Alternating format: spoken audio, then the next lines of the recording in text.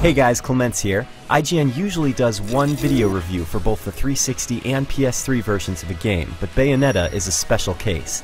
The review you're watching now is specifically for the PS3 version of the game and uses PS3 footage. Head over to the 360 channel if you want the 360 video review. Anyway, if you've been following IGN's coverage of Bayonetta, you probably already know that it's one of the most over-the-top, absurd, and crazy games of all time. You may think I'm exaggerating, but consider this. You play as an Umbran witch who uses her hair as a conduit to hell for summoning infernal demons that eat bosses. Yes, it's that intense.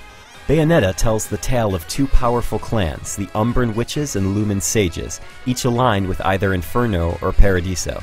There's a giant falling out between the two groups, and both clans are eventually wiped out by their own war. Don't expect a storyline here that's as skillfully woven as Mass Effect or Uncharted, but the world and mythology that PlatinumGames has created is worth experiencing.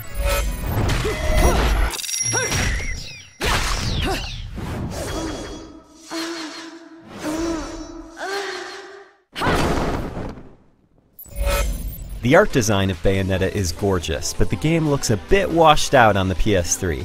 The angels and characters look fantastic, but the textures aren't nearly as sharp and vibrant as the 360 version. The environments are nice, even if there is a somewhat isolated feel to them. Oddly enough, though, there's also a fair amount of screen tearing when you're wandering around the levels. There's not as much during combat, but it's still a minor annoyance. The PS3 version of Bayonetta is victim to way more slowdown than its 360 counterpart. The game can feel sluggish at times, which is unfortunate for a fast-paced action title. In terms of presentation, Bayonetta has a very unique style that's awesome to behold. Sequences are well thought out, and the choreographed fights are fantastic. A lot of the story is told through these static film strip segments, which aren't as good as the fully animated cutscenes. You can tell that the developers either didn't have the time or the budget to make everything fully animated. A much bigger problem has to do with the load times. The PS3 version loads when you find an item, it loads when you search for save files, it loads when you open a menu. This is completely unacceptable, and it really hurts the experience.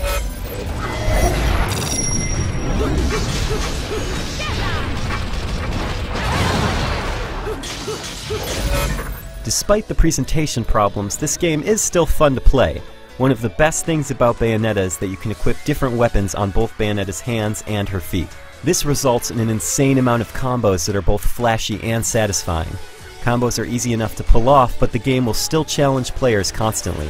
Skill comes into play when trying to dodge oncoming attacks, which works well. As I mentioned before, the slowdown does make the gameplay feel sluggish at certain sections. It doesn't happen everywhere, but it's very troubling when it does. In addition to normal combos, there are also crazy techniques called torture attacks and the aforementioned hair demons. These techniques add a brutal physical layer to the otherwise timing-based gameplay, and it works brilliantly. Another great thing about Bayonetta is the game's replayability. If you want to get all the weapons, costumes, and items, you'll have to play it multiple times. While this may be tedious in other games, you'll actually welcome it in this one.